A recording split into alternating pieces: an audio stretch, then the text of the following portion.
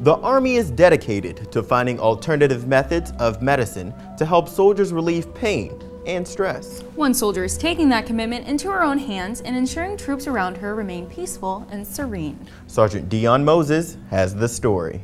Hey, how you doing? Selfless service. It's an Army value that's helped Lieutenant Colonel Michelle Spencer transition from war to peace, from fear to love. There were a lot of mortar rounds downrange.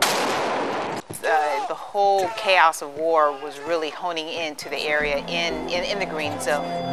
When I was in touch with my breath, when I was in touch with my body, it helped me through my depression time. In Baghdad, Lieutenant Colonel Spencer experienced what she calls a shift in consciousness with her creation, Baghdad Yoga. I knew that I wanted to teach yoga because I knew our battle-weary soldiers needed something else to go to, and I knew I could give them the gift of yoga. Move through your vinyasa. 3 years later, this soldier is still giving, this time to the service members stationed at Fort Meade, Maryland.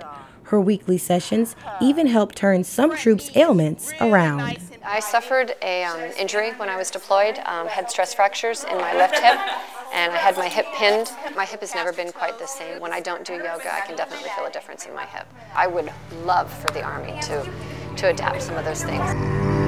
At the end of every class, when the soldiers and my students came up to me to told me thank you for being there, I knew it was the right thing for me to do. That's the perfect way that yoga gives to you. It gives you the ability to release. Let it go. Sergeant Deyane Moses, Fort Meade, Maryland. To learn more about the yoga program, check out liveforlove.com.